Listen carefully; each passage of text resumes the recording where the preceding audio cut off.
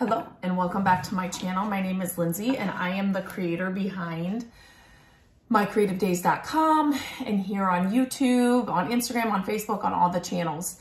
I love to share DIY projects, hacks that make my projects or my decorating go easier. I share a lot of frugal decorating ideas, thrifting trips. We do all kinds of things here on my channel. So if you have been here before, welcome back. If you are new here, welcome. I'm so glad you're here. Make sure you hit all the bells and whistles and all the things you do here on YouTube so you don't miss a video. I'm trying to upload new videos, a few videos every single week. So there are new things to see every week. I started this video and I had cut my finger. I didn't notice it until I started the video, of course, right? So I had to put a Band-Aid on that. So today I want to share two of my favorite wood fillers, and I use these for two different things. I shouldn't say two different things. There are uses, they have their own uses, and I have my notes here for what's the difference between them both. But my tried and true that I've been using forever on all of my furniture projects, and some like home decor projects, wood home decor projects, is the Dixie Belle mud. I will leave links to both of these in the description of this video, but this mud comes in 3 different colors, black, brown, white. Like I said, I've used it for years on all of my furniture flipping projects. It's great for filling in veneer when you have veneer missing. It's great for like scratches and gouges and holes, you know, if you have screw holes or nail holes. I use it when I'm painting a piece. So I put this on, sand it, and then it's ready for paint. I have this piece that broke off of a garbage can that I'm gonna show you the difference between these two wood fillers. So with Dixie Belle, either one of these wood fillers, you do not want to put this stuff down your drain. So if you're using something like a spatula or something, or some other, you know, applicator, you do not want to rinse this off in your sink and then let it go down the drain, because these harden, right? Like that's their job. That's why we use them.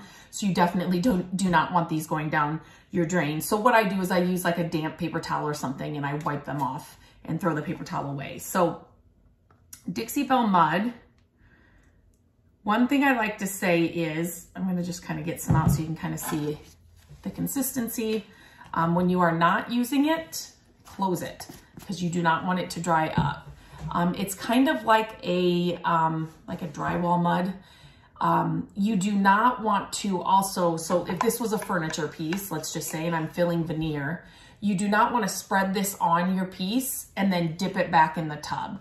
Just because I know that we are all washing and cleaning our pieces between each step, right? When we're sanding and cleaning and all that. But there still sometimes can be like dust and debris. So you definitely do not want to dip this back in. So the more and more you use it, you'll be able to tell, okay, I need this much out for, you know, these screw holes or for this veneer. And then you definitely, you know, after you've used it, you do not want to put the excess back in just because it's going to ruin this batch of mud.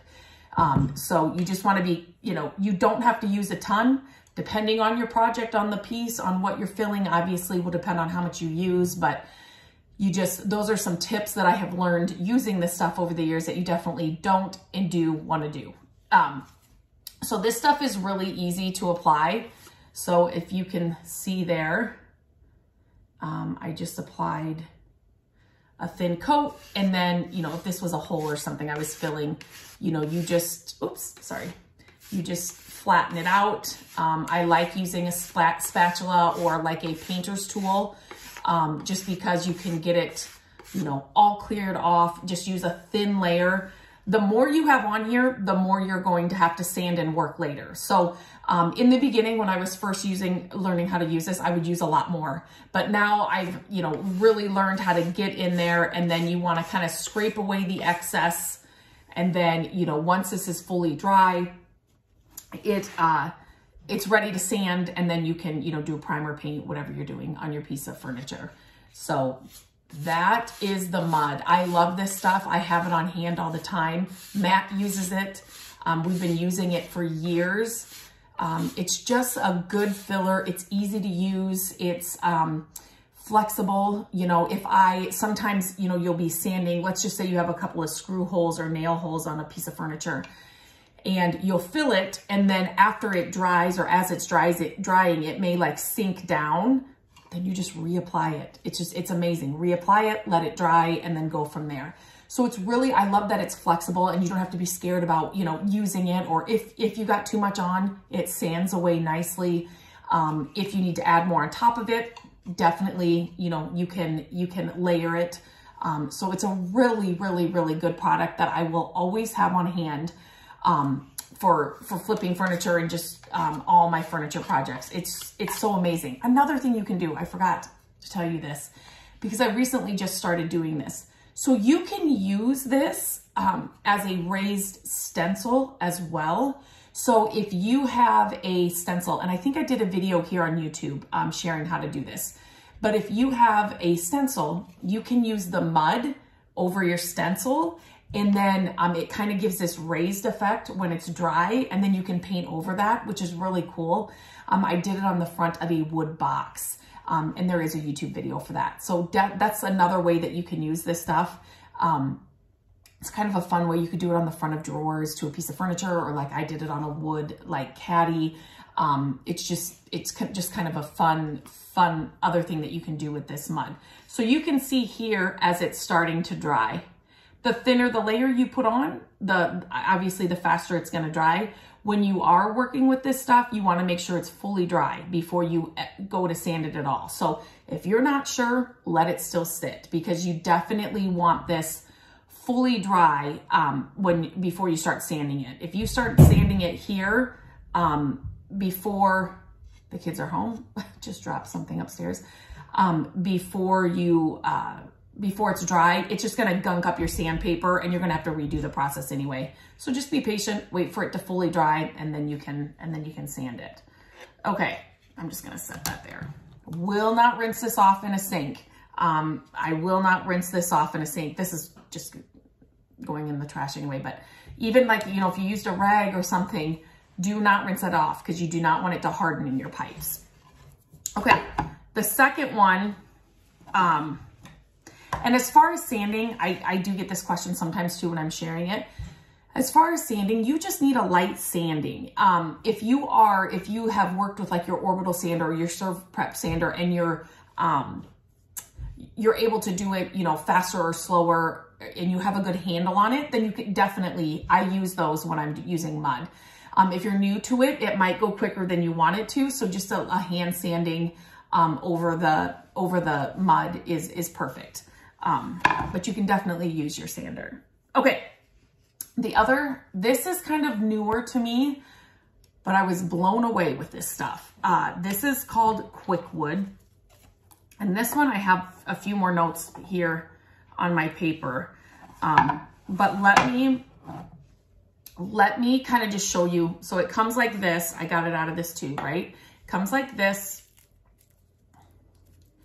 And it's kind of this tan color. I'm gonna try and get down here a little bit. Okay, I'm just gonna grab some out of there and kind of close this, because again, you don't want this to dry out, right?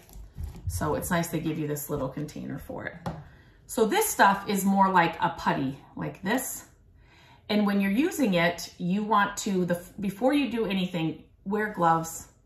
You should wear gloves. I forgot to grab my gloves, but before you, it went from tan, now it's starting to get kind of like a whiter color, if that makes sense. So you're gonna, you're gonna play with it until it gets all one color, okay? So, and then what you're gonna do is, now again, I would be filling, if it's, a hole or something, you're going to put it on. This isn't gonna, I just didn't have a board in front of me that had like holes. So you will fill your hole like this, but it's more of like a putty, like a Play-Doh almost, instead of, this is more creamy. And so then you will just put it in, you can spread it out. It's very, you can see how I'm spreading it out here. Again, very flexible, easy to use. But this stuff, I learned the hard way. You want to use a light hand on this. So even if you're feeling a little hole, you don't want a bunch, you know, coming out. You want to use a light hand because this stuff hardens like a rock. It's unbelievable. Like, it's amazing for what it does. But then going to sand it, you're going to have to sand it for a long time if you get a lot of excess on. So when I've used it, after that first time, I really go in with this light-handed. You do not need a lot. This was way too much, depending on what you're filling. But like this can go a long way. So again, and this is like a $6 product. I mean, you don't need to use a lot, which is amazing. But you definitely want to use a light hand on it because the sanding, like I said, it hardens like a rock. So the strength is 900 PSI. It doesn't shrink or rot. The set time is 25 minutes. Now, the first time I used this, I went heavy-handed with it. So I think it was like a bigger area. So it took a little bit more time, but it says the set time is 25 minutes. So, and the cure time is 1 hour.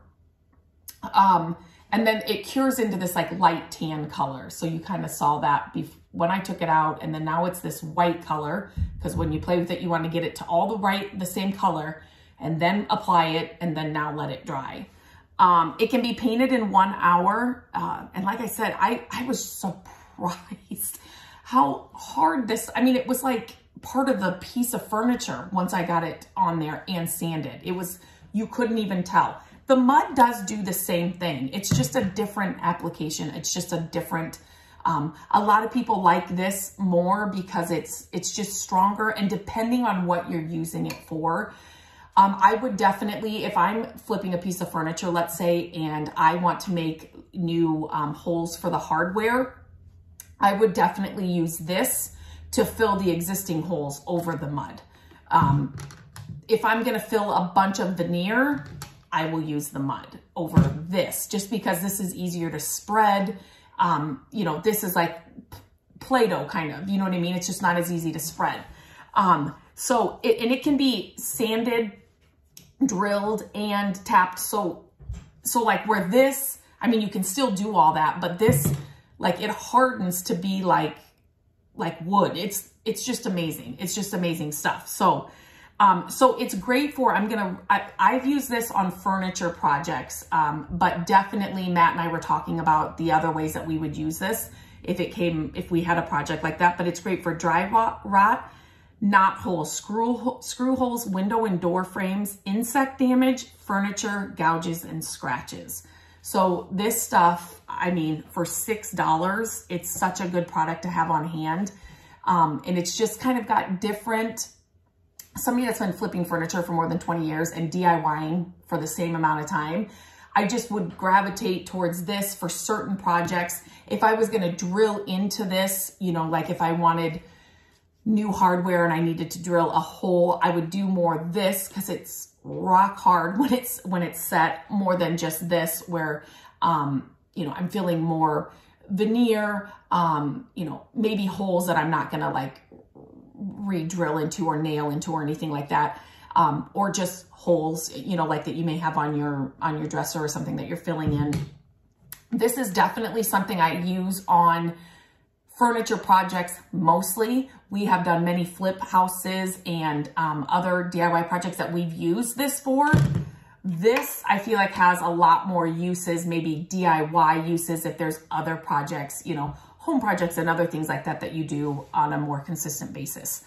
So I would definitely have this on hand. This one's easier to spread, the mud is. This one's more like Play-Doh.